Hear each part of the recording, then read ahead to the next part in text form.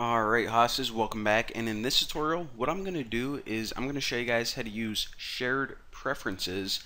And what shared preferences are is pretty much the easiest way to store user data, or pretty much to save any small type of data on your application. And another thing that people use it a lot for is if you have any app that's like customizable, or you just want to save some settings, like I don't know, maybe you allow the user to like change the background color of their app, or maybe there's like a setting to bump up the font size to make it easier to read. Any of those settings can really easily be saved using these things called shared preferences. So just to demonstrate, what I'm going to do is I'm going to make a really simple form, and you can just make any thing that the user can type in and have a button called save.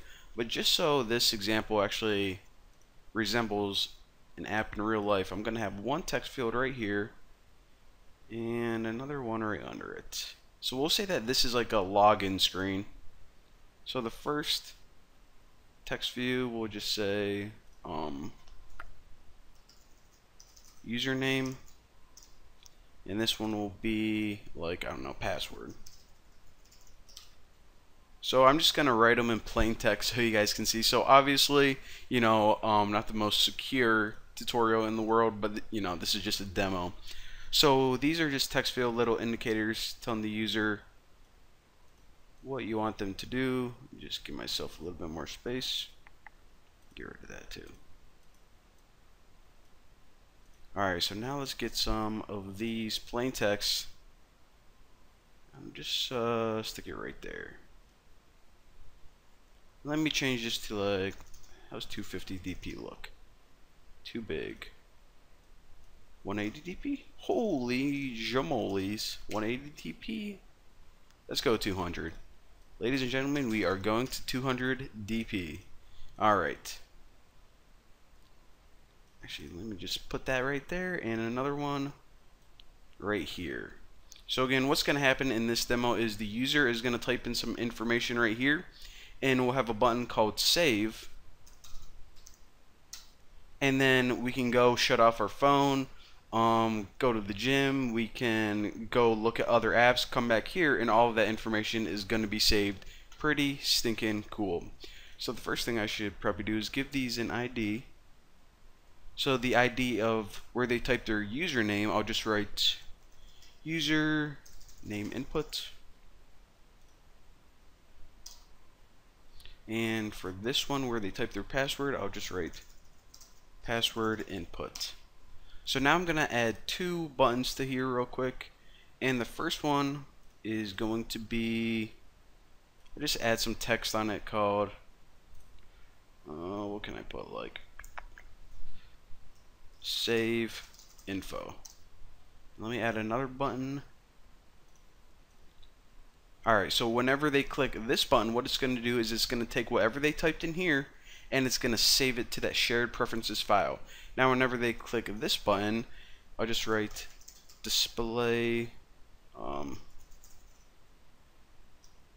actually I would name it display info or something like that.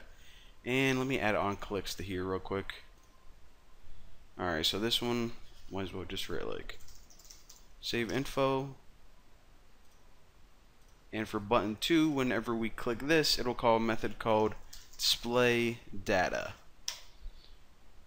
Alright, so again, whenever we click this, it's going to display this info just to show you guys that it is indeed being saved. So it would probably be a good idea to have some place to display it. How about right there? Stick it right in the middle. Alright, so this one we just need an ID so we can say where we're printing it out. And the ID of this, I'll just say like Buc-ee's text. So one more time, what we're going to do to demonstrate what shared preferences are is you can actually have any type of data. You can have like check marks. You can get a true and false value from like any of these widgets right here. But I'm just going to save some string data, their username and password.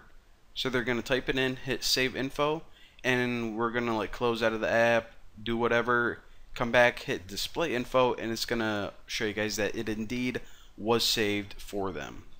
So now what I want to do is get rid of this stuff because we don't need it, and I'm also going to get rid of that because it's bugging me.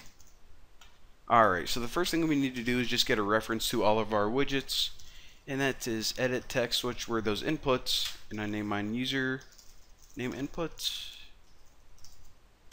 and I named the other one password input, and that text view right here was, what was that? Bucky's text.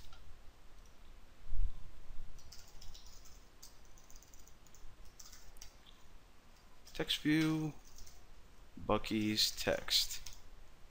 Alright, so now that we started creating them, let's actually set a reference to them. Username input equals edit text, find view by ID, r.id dot username input.